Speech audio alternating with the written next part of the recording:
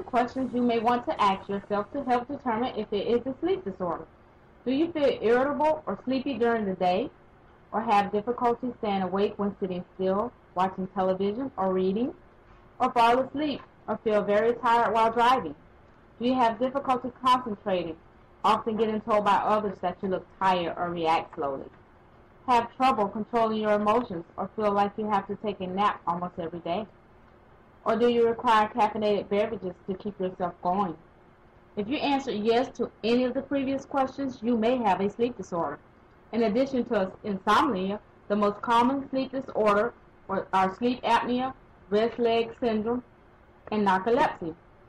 Sleep apnea is a common sleep disorder in which your breathing temporarily stops during the sleep due to blockage of the upper airways.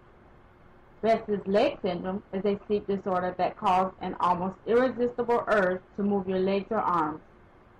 Narcolepsy is a sleep disorder that involves excessive, uncontrollable daytime sleepiness.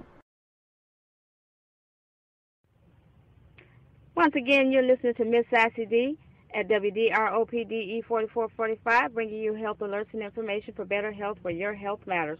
Stay tuned in for more information where it's going down.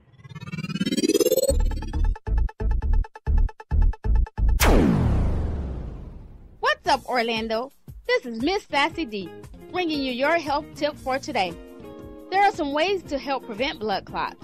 You can help prevent blood clots if you wear loose-fitting clothes, socks, or stockings. Raise your leg 6 inches above your heart from time to time. Wear special stockings called compression stockings if your doctor prescribes them. Do exercises your doctor gives you.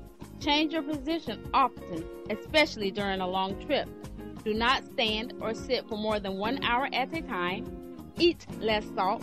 Try not to bump or hurt your legs and try not to cross them. Do not use pillows under your knees. Raise the bottom of your bed 4 to 6 inches with blocks or books. Take all medications the